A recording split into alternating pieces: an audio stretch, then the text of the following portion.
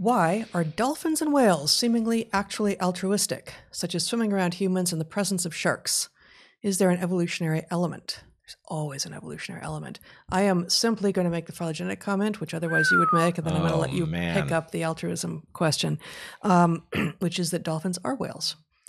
So saying dolphins and whales is fine, but it's like saying humans and monkeys or humans and mammals. It is true that we are a distinct piece of that group, but just like dolphins evolved from whales and are therefore still part of their original group.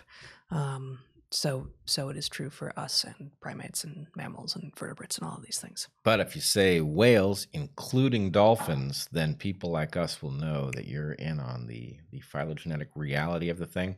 And it doesn't really matter that much for most questions. No, it does. It does, because if you just simply sign up for the phylogenetic interpretation of this stuff and you say, whales including dolphins, that's one level of insight that you get just from simply having understood that is a nested set. But then you can say stuff like dolphins including orcas, right? And the point is each of these things tells you something really cool about the evolution of these creatures. So anyway, what was the question though about altruism? Why do they seem to be altruistic, like when they swim around humans in the presence of sharks? Are they? What's going on?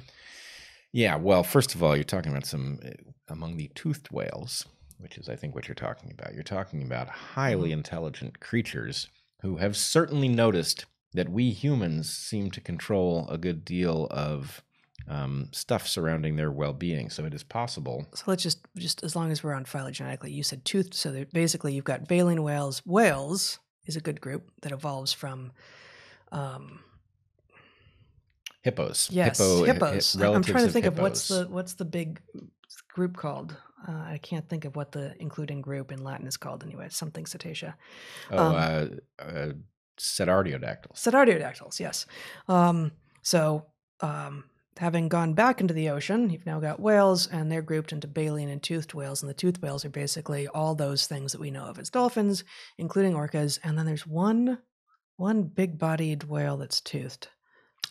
Sperm whale. Sperm whale, yeah. But then everything else is baleen whale, and they don't tend to engage in this sort of thing. So you're probably pretty much talking about toothed whales, and maybe not even all toothed whales. But not even all toothed. Yeah, first of all, there's a whole group of toothed whales that are bizarre and little known because they're pelagic.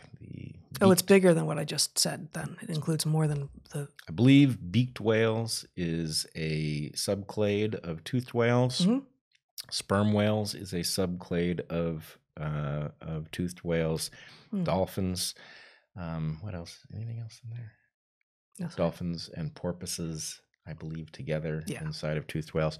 In any case, so there's a question about whether it's altruism, whether it is reciprocal altruism. In other words, does doing well by humans result in some kind of benefit sometimes? Is it a misplaced adaptation? So, for example, when people have been seen to be drowning and dolphins have come to their rescue, it is possible that is a dolphin responding to a sense of a fellow traveler in need, or it could be that it has a reflex to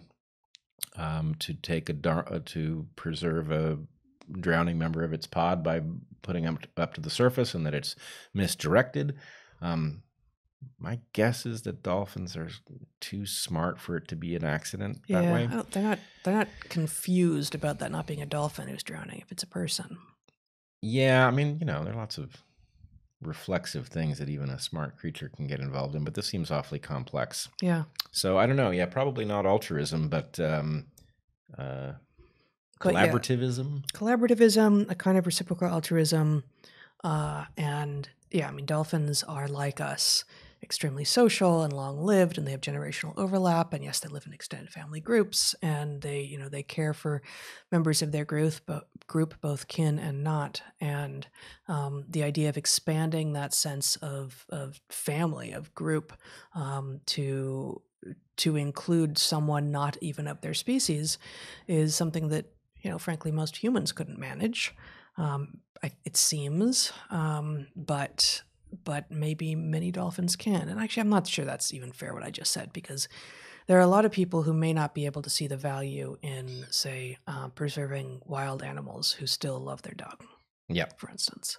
I would agree with that. Yeah. I am concerned, though, you give a long list of similarities between us and dolphins, and you did not do the work of the balancing list of differences. Oh, no. Yes. I did not. I did. Go for it. Do it. So I studied whales for a time in college. Mm-hmm. I was in a marine mammals program, and I did learn that they are aquatic. That's one major difference. They are very I didn't even know. Squeaky, and they have flippers. Well, the squeakiness is probably on account of all the salt water. They probably just need more grease. No, because freshwater dolphins are also squeaky. They are. Yes. You've heard this, or you've just read it in a book? I prefer not to comment. Okay. All right. We've gotten silly because we've been in front of a camera for too many consecutive minutes. That's right.